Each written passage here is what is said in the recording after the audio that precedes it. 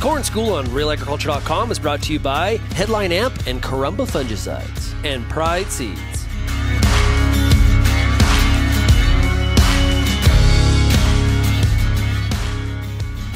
All right, joining us here on Real Agriculture for this episode of the Corn School, we're pleased to have Jeanette Gaultier, Tech Services with BASF. Corn is moving along quickly, but so are the weeds. What are we seeing in terms of weed issues, herbicide treatment issues in 2020? So this is one of the research plots at our research station, and this corn in particular only got an in-crop pass.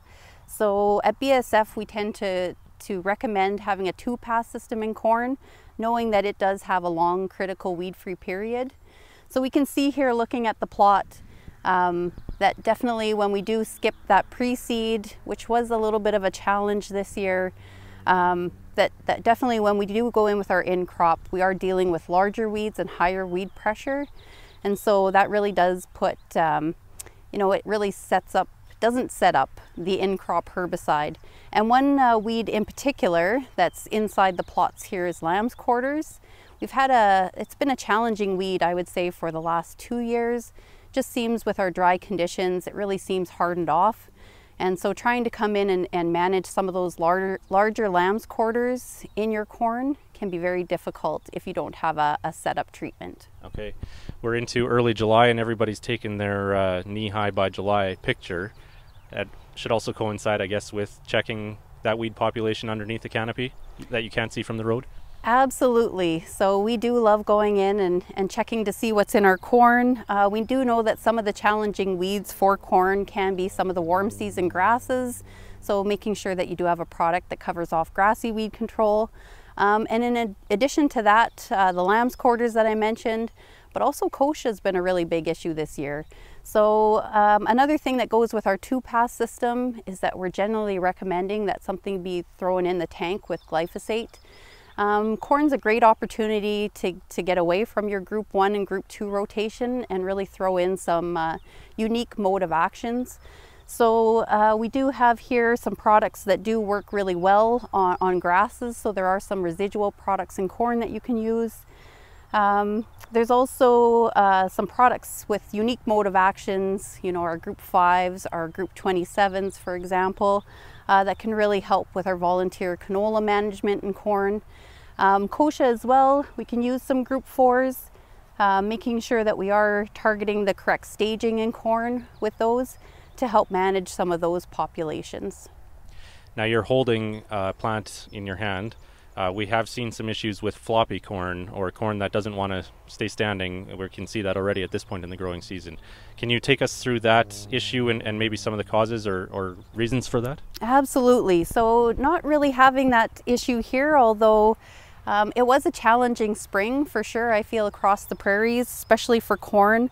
We did have that cool spring and then we hit some really hot temperatures and fluctuating temperatures.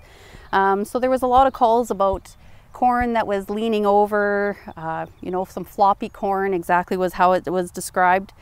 So we do attribute that largely to rapid growth syndrome. So something that we see is that when we do get cool conditions and then right after that some really warm conditions, corn grows really quickly. So of course it does love those warm temperatures. And it really just can't keep up with itself in terms of growth. So stalk strength for a few days will be pretty weak and it'll flop over. The winds we had this spring didn't help either. You might notice a lean in your corn in the direction of the winds. But in most cases, you will find that your corn bounces back really well as well. And then just managing corn, I know people were saying that their corn was a little bit stressed and wondering about herbicide application. Weed control is really important in corn. It can be one of the big limiting factors for yield. So we wouldn't recommend skipping herbicide application if you're worried about stressed corn. Really, it's just about making sure that you're putting on the right rate at the right timing. And that's another reason why I'm holding the corn here. Something that's pointed out often about the product labels for corn herbicides is that we indicate up to a stage, but we don't say how to stage your corn. So I know for BASF, for example, we usually use the leaf over method on our labels. So when you see that Armazon, for example, can be applied up to 7 leaf, you know, we look here and we're just counting all the leaves that are over. So this corn happens to be 9 leaf over. So we're a bit out of stage for that. But yes, very important to look at the label and be sure to talk to your company representative to see how their label addresses corn staging. What about the brace roots? Should we look at that part of the plant too? Yeah, I feel like when you are going out to scout your corn after your in-crop application, that's another thing you should be looking at. Brace roots are really important for corn standability, really replacing this root system. You know, the initial seminal roots that are growing as the seeds coming out of the ground. So we're looking for some really good brace root development. I mean, that can be another reason for floppy corn. So making sure that there is some good brace root development. And some of the other things this spring, I mean, there was some really wet fields that can inhibit root growth, for example. Just making sure that you have adequate nutrition. And then just checking on these roots to make sure that that isn't part of your problem and something that needs to be addressed in future years. All right. Any other message or final message then for corn growers as we head into the rest of the season here, Jeanette? I think it's looking good. So definitely be out checking your weeds. You do want to know what spectrum you do have to best choose.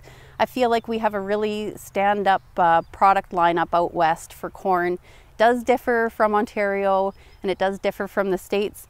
So definitely talk to your company rep and see what fits your corn crop the best.